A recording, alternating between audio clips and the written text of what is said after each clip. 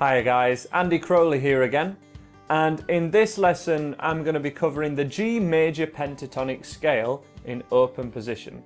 Now this is the ideal choice of scale and is certainly the easiest scale that we can use to play over any of the chords that were in the key of G. Now I covered the key of G in the previous lesson and we've got some recommended chord sequences there as well and strumming patterns in the first couple of videos that you can use to play those chord sequences with. So in this lesson, this is going to be very much a lead bass guitar lesson, covering the notes that we're going to be playing, and then we'll be covering some melodic patterns with them in the final lesson so that you guys can play some melodies and basically have a jam with your friends or record yourself and have a jam over what you're playing. So the G major pentatonic scale uses the notes from the G major chord, and we're going to be adding a few different notes to that, commonly using the open strings as well. And it sounds like this as a quick demonstration. And in reverse order.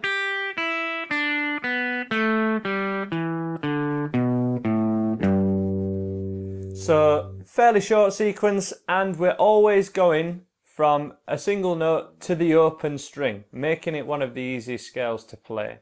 So let's get in for a close-up and let's check out how to play this. So here we are for a close-up on your G major pentatonic scale.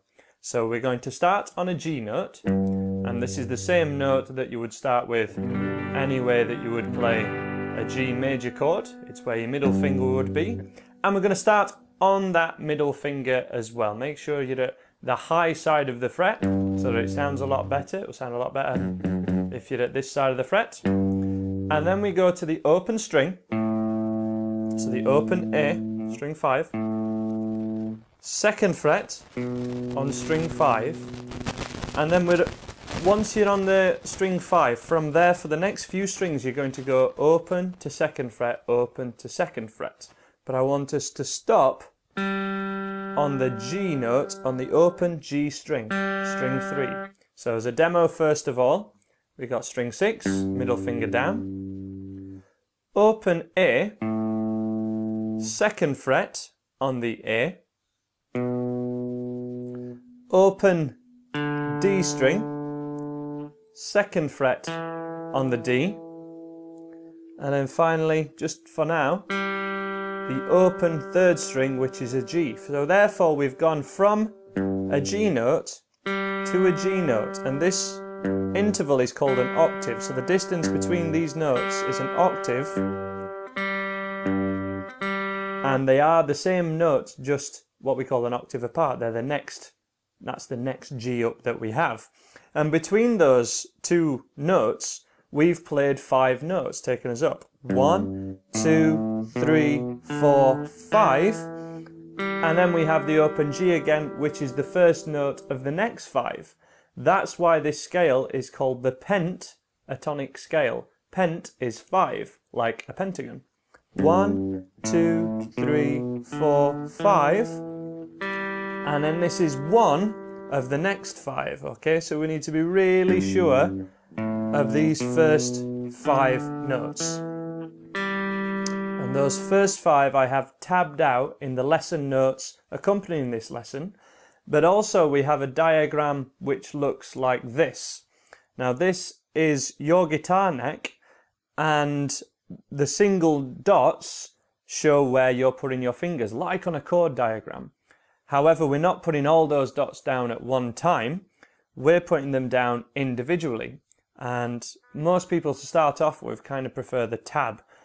But if you get used to this way of memorizing a scale, you can visualize it easier on your fretboard. So we have this kind of G chord shape and all these second frets of the middle strings as well. So 1, 2, 3, 4, 5, 6 is on the diagram.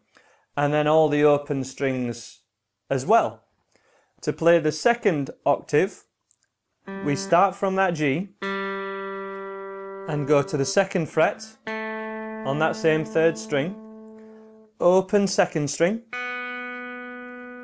third fret on the same string, open E, And finally, middle finger again on the first string. So those 5 notes again. We've got the open one to start us off with. 1, 2, 3, 4, 5, and then we're ending on a G note, which means we're starting from that 1 again, or it kind of finishes at the 1. Now, to practice this scale, I would like you to use a definite pause on that middle 3rd string. And if you've never played any scale before, the best way to do it is go all the way from the lowest note to the highest note and then back down again, which is one complete cycle. And when we do our cycles, I'd like you to pause on that middle one, and even just to get used to it, cycle the thicker strings, that first octave, and then cycle the thinner strings on separate to the thicker ones, rather than just going through the whole thing. This is going to be really important from the next lesson and when you start improvising or learning songs with this scale, because songs, real songs and real riffs start and will end on those octaves.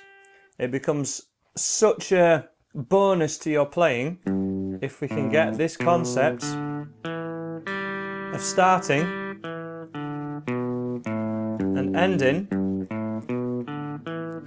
on that G note, because that's what the real songs will do, and it gets you used to the way that it sounds as well. Sorry, my picking is sucking on the neck.